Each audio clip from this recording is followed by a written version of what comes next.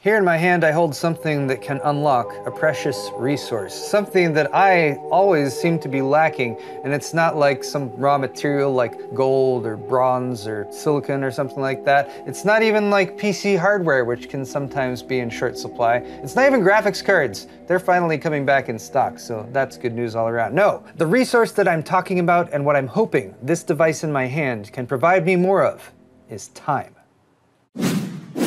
Excellent! So what is this mysterious product? That's right, it's an SD card. And before you're like, Paul, I use SD cards all the time, there's nothing really that special about them, let me explain why this SD card in particular piqued my interest when I first heard about it, to the point where I reached out to Lexar and said, hey, could you send a few of those over? I really think they will help save me some time. Let's start out with a little bit of a story and an example of the SD cards that I've been using. These are 256 gig SD cards that I've been using for a few years now. Since we shoot in 4K, usually after a day of shooting, we'll end up with maybe 80 to up to 120 gigs worth of footage for a single camera. Sometimes that doubles up to 2 cameras for some projects, like if I'm shooting a build video, for example, where we've got multiple cameras going at the same time. So the cards I've been using for quite some time are this SanDisk Extreme SD card, 256 gig capacity, and rated for 90 megabytes per second reads. This Samsung SD card is pretty similar. It's just a micro SD card with an adapter, but this is a Samsung Evo Select, which has very similar specs to the SanDisk Extreme. This one goes up to 100 megabytes per second reads and 90 megabytes per second writes according to the spec sheet. And these cards are just fine for shooting 4K footage even at higher data rates. It's just that when they fill up with 80 or 100 gigs plus worth of footage, it means I have to copy all of that off of these onto something else to give the footage to Joe, or to copy it onto a different editing system in order to load it up into Adobe Premiere or whatever editing software you're using and actually edit the footage. Now there is a newer standard for SD cards that's rated for higher capacities and higher transfer speeds, and that is UHS-II, or Ultra High Speed 2, and there is actually a physical difference on the back of the cards where they're the little gold contacts. If you look at them side by side, UHS-II cards have an additional 8 contact points back there, and I'll post an article in the video description if you want to read some of the technical differences between the older standard and the newer one. By modifying the standard as they have, though, they've allowed a couple things to happen. One is that these are still backwards compatible with existing SD card readers. You can plug them in and copy off of them, but you'll be limited likely to the same speeds as the older non-UHS-II cards. And that was one of the first things I learned when I got these new cards and I wanted to test them out, which I have been doing for the past couple weeks. I just plugged it into my existing SD card reader, which is USB 3.0, which technically has the available bandwidth to support something like this, which is rated for read speeds up to 300 megabytes per second. However, this card is not UHS-II compatible, which is why when I plugged in my fancy new SD cards, I was getting the same 80-ish megabytes per second reads off of it as I was off of these SD cards. So for those of you who are still with me and haven't dropped out because this is a video about SD cards, do note that you need a UHS-II compatible SD card reader, and ideally one that supports at least USB 3.2 Gen 1 in order to take advantage of the new standard and the transfer speeds that it provides. I actually have 2 of these. They're pretty much the same device, but I didn't realize Lexar was going to send me one along with the 4 SD cards that they sent over, so I went and bought one as well. So now I have 2, one for my system out here and one for my computer back in the computer room. Of course, the other thing to consider besides the camera you're using and the recording medium is going to be price, and price is definitely going to be a factor for you if you're considering these SD cards. The 256 gig model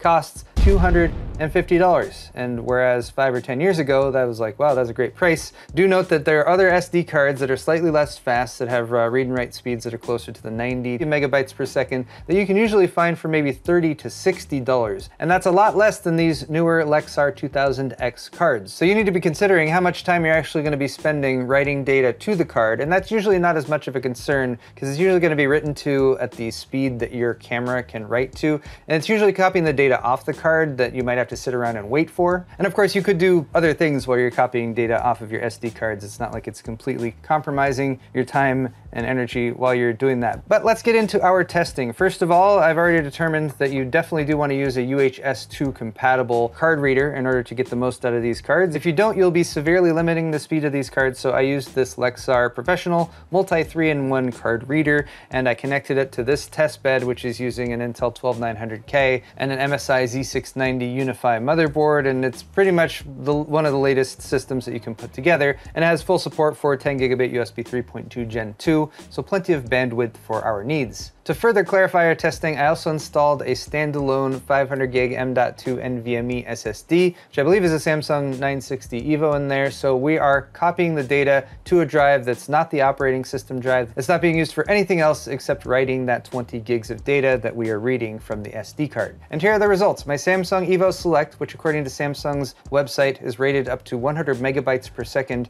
reads off of the drive, peaked at 91 megabytes per second, taking 3 minutes and 49 seconds to copy that 20 gigs of data, which is mixed video files, basically the video files that I would typically have after a completed project. Just cut down to 20 gigs so we could run these tests a little bit faster, but you can of course extrapolate that to 40 gigs, 60 gigs, or 100 gigs, just do these numbers times 5. But 20 gigs divided by 3 minutes and 49 seconds is an average of about 87.3 megabytes per second. The SanDisk Extreme card, which is actually, according to the spec sheet, rated a little bit slower than this card at 90 megabytes per second reads, actually was a little bit faster. It hit 91.7 megabytes per second peak, took 3 seconds less, 3 minutes and 46 seconds to copy the 20 gigs of data for an average of about 88.5 megabytes per second. And then we switched to the Lexar Professional 2000X 256 gig, $250 SD card, and the results were not quite 300 megabytes per second, unfortunately. There is a big difference between theoretical speeds and real-world speeds, and there's lots of contributing factors, including the type of data that you're copying and the size of the data, and whether it's little files, whether it's big files. But the peak speed was 217 megabytes per second. The time it took was 1 minute and 37 seconds for an average of 206.2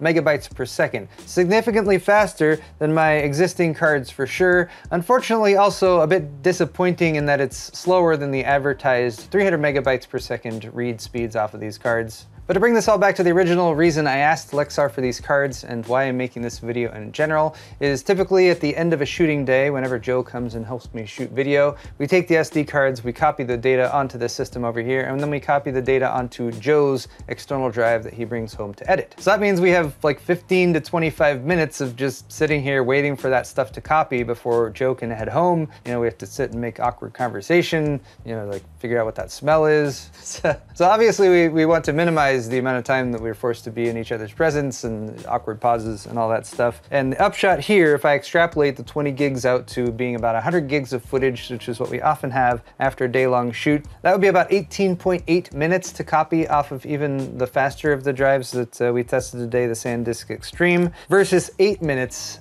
with the new Lexar 2000X cards. So that's a difference of about 10 minutes every time we're going to copy 100 gigs or so of data off of one of these SD cards. And I shoot enough video, and I do that often enough that it made sense to get these cards to take advantage of the faster speeds, save a little bit of time. I think that's going to add up over time. Joe's here while I'm shooting this video as well, by the way. I thought it would be appropriate if he was here for this one. He also pointed out sometimes we go to trade shows where we're trying to shoot a video, get it copied and edit it very quickly. So that is time saved, time is money. So therefore these SD cards are obviously worth money. Whether or not they're worth 250 bucks each to you is subjective, of course, so you're gonna have to make that determination yourself. Either way, I will post links to these SD cards down in the video description. I wanna say a huge thank you to Lexar for sending these over. I think they'll be very helpful as we continue to shoot video. Maybe I'll even start shooting 4K 60 videos instead of 4K 30. That could be something that I could do to take advantage of the speed of these new cards. But I know this is a different video than I typically do, talking a little bit more about the video production side than the PC building side of my content. So